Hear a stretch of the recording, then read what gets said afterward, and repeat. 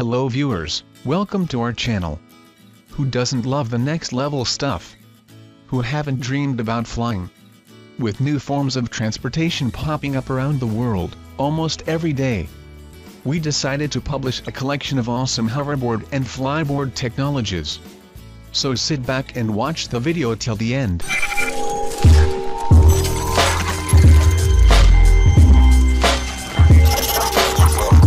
The first one in the list is Hendo Hoverboard. The enabling technologies for its success had been in existence, but no one had yet been able to align them to give rise to a hoverboard. Hendo has done so. The magic behind the hoverboard lies in its disc-shaped hover engines.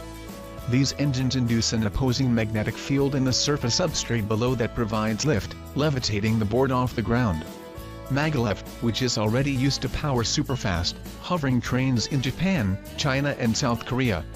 These trains use magnets to create lift and thrust, and can travel at blistering paces because there is no friction between the train's wheels and axles and the rails. But the tech behind the Hendo hoverboard is different from current applications of maglev, for various reasons. The most obvious difference is that, unlike a train, the board doesn't follow a track. Instead, it hovers freely on top of a surface plated in copper. Copper is what's known as an inductor. An inductor is a metal that isn't magnetic. When you put a magnet near such a metal, an electric current starts to flow in the metal. This current, in turn, causes a magnetic field to develop outward from the metal. If the magnetic field that develops is strong enough, it can levitate the magnet. If it's really strong, it can also levitate any object that happens to be attached to the magnet, including a hoverboard.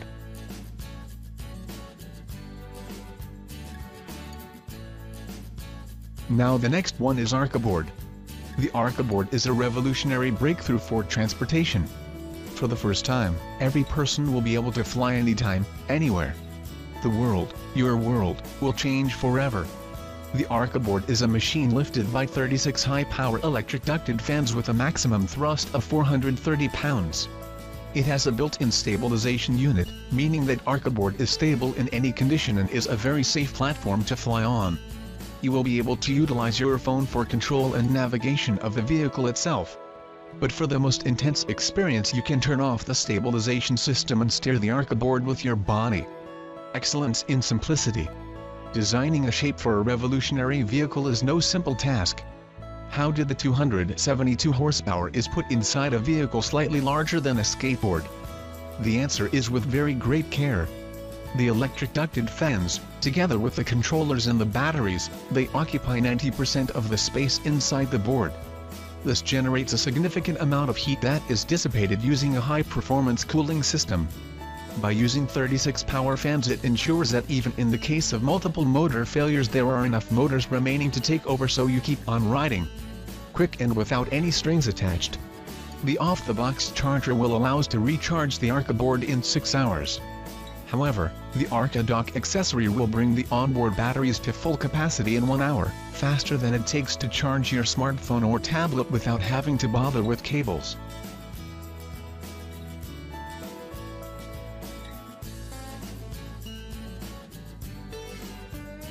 Now this is Lexus.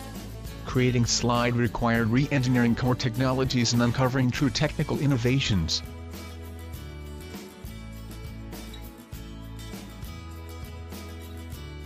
From assembling maglev technology into a board, to finding the right combination of superconductors, magnets and liquid nitrogen, every step pushed the team to stretch the possibilities of technology.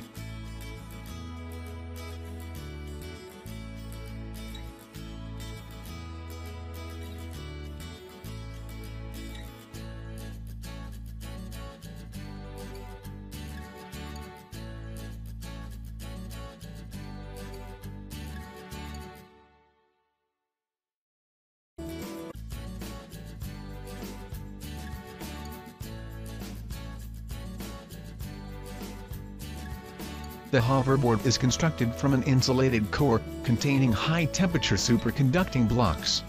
These are housed in cryostats, reservoirs of liquid nitrogen that cool the superconductors to 197 degrees Celsius. The board is then placed above a track containing permanent magnets.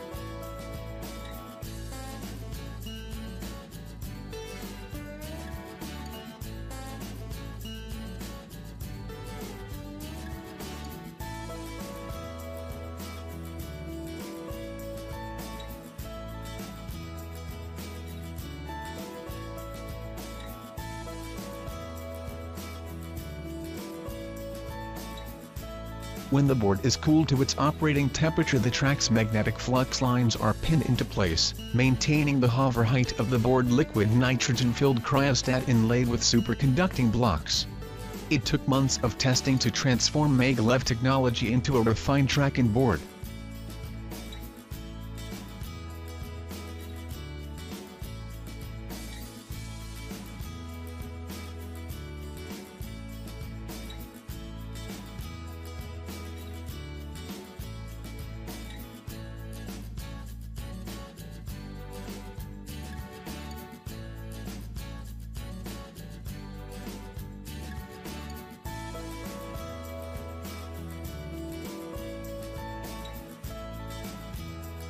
From building a new track, to figuring out the perfect amount of lift, hoverboarder testing days on end to get the Lexus Hoverboard ready to ride.